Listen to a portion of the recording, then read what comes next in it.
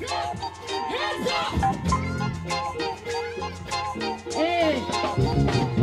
You need your introduction, you hear and you know why. I know it's diving to an era with the future low vibe. So my face in the book is my people of profile. Erased from the books and my people are told lies. I think the ultimate message for me is to just really be unapologetic. No matter what it is you're sharing, whether it's your story or your voicing for a certain platform, it's just that if you believe in something and that's the truth to you, to just be bold and to be strong about it. My very first connection to hip hop was, I was 5 years old. I think I was in kindergarten, and you know those noontime variety shows that they have in Filipino programming, and there was this artist named Francis Magalona, and he would perform his song, I think it was like Mga Kababayan Ko, from his album called Yo, and I just remember like thinking as a little kid, I didn't understand the substance or the stories that were in the lyrics, but just hearing the flow and hearing the beats, I was like, wow, you can use your voice as an instrument. And I was just completely captivated and blown away by that, and I gravitated towards that music. And I think it was only natural because I grew up in the Bay Area, East Bay, that, where hip hop is such a big element of these neighborhoods, where I obviously got introduced to Pac not soon after. Ice Cube, Snoop, these are like all the West Coast legends that were coming up in the 90s. Eventually I became introduced to the more lyrical rappers too, like Hieroglyphics. And I think just being in such a melting pot or beautiful community like the Bay Area, where you hear hip hop in every corner that you turn. Like you could cross the street and someone's gonna be blasting like Mac Dre out of their speakers. And I think in that sense, I was just very fortunate that I didn't really have to go far to search for good music, specifically good hip-hop music. It was just always there because of where I live. My dream collaboration has always been Lauryn Hill. Miseducation of Lauryn Hill is my favorite album of all time. And even if I could just do the intro to one of her songs, or even if she, we could sample her voice for one of my future tracks, like I would be like, okay, I'm done, I quit, I'm retired, peace, this is a good run.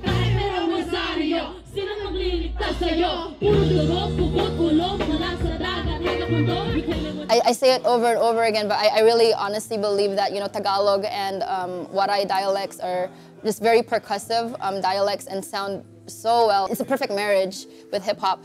And but it wasn't until I made Circa 91 where I realized that maybe I shouldn't just do this for in the sonical sense. It has to be purpose to it.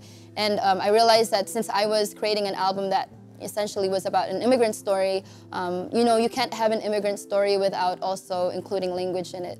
Growing up in the Bay Area, and it's just a lot of first generation, second generation immigrant families, and you can't step into a household without hearing the beautiful sounds of another language. And I think I knew that I couldn't make my story as impactful if I didn't include my native tongue as well. I think the activism came out when I was doing my music. I realized that as I was writing about topics that had significance to me and my community, I realized that, to be honest with you, I was never really too involved in my community until I became an artist. And now I feel like the two go hand in hand. And it just makes sense too, because that is how hip-hop became a genre or a culture of itself. It came from people who were marginalized in the community and felt that they wanted to use music as a tool to speak for the people who felt voiceless. The intent was never to make an anthem. The intent was, never to try to encompass like what's considered a Filipino-American immigrant story. I was just sharing my story that I experienced growing up, as well as my parents' story, and trying to chronicle, their experiences as first-generation immigrants. I think we live in a time right now in, society where oftentimes, especially not only just people of color, but immigrant people of color, like our voices are silenced, and oftentimes nowadays, kind of shunned from the main narrative. Outside of music, I've been working with Professor Allison Tingtiangco Cobales, and we have this thing called Pinay's Rising Scholarship, and it's something that we actually want to pursue and try to keep ongoing. We had our first batch of awardees just this past month. We just awarded them their scholarships. So these are young women, young Pinay specifically, who are trying to, or who are pursuing higher education, whether it be from high school or from university level to getting, their master's program. And that's just one example of what I'm trying to do to bridge my music and making sure that it doesn't stop in the lyrics. Because at the end of the day, if I'm just here to, rap these lyrics, to recite these poems, but I'm not being active or I'm not doing the things that I say that I want to do, then there's really no point to them. So I'm trying to still think about ways that I can integrate kind of like the themes that I talk about and how I can involve that in the community.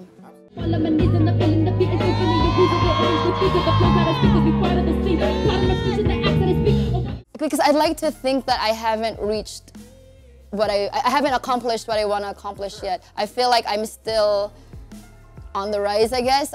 There's still so many things I want to do, and that's just with videos and music and even like in terms of merch and how I want to do shows. That's why I'm very excited for tonight, because I'm able to show a larger group of audience like what I'm trying to do to bring my my live shows to the next level. So I'm constantly thinking every night in my room, like, what else can I do to elevate the way I write or the way I perform. So I like to think that I'm still progressing as an artist. My album release show last October, it was when I saw people crying while I was performing. That's never happened to me before. And just seeing how much the lyrics have touched people, I guess, and how people are able to identify with the things that I talk about. Because I know, I mentioned Lauryn Hill, Smith's Education of Lauryn Hill earlier. Like for me, growing up, I felt like I could relate so much, and I could feel the pain, and I could feel the beauty and the love and everything that she sang and that she rapped. And so the only thing I can hope for is to just, even 1%, if I could do that to someone listening to my music, even just 1% of that feeling that she gave me, then I feel like that's the biggest reward, and that would be my aha moment. I was kind of hesitant at first to perform my album. I was in the Philippines because I had a show back in April. I performed for the Malasimbo Festival in Puerto Galera, and I remember thinking before I got on stage, are the crowds going to be receptive to this? Because the experiences and the stories are very particular to what a Filipino-American experience is, and I know even thinking of it in the in the lens of a Filipino-American, it's vastly different from an experience from someone who grew up in Canada. Like it's going to be completely different. So I remember thinking, like, are they even going to be able to relate to this? What are they going to think?